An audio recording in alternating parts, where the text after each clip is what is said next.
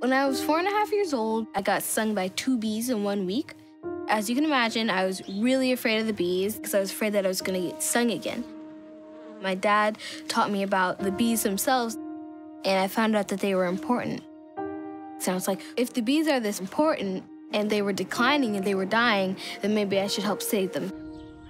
So I decided to create a business. I started selling lemonade.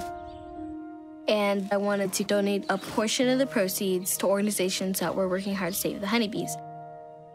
People didn't really take me seriously because I was a kid. I definitely didn't know what it took to get my company into stores. I just knew that I wanted to. So my dad taught me about marketing and how to make sure that you're getting income. It smells really good. I would say it's important to ask for some guidance along the way. Find your people. Find people who are willing to support you and to mentor you as you grow, because even adults need help too. We have definitely grown a lot since having to squeeze lemons from a little press in my kitchen.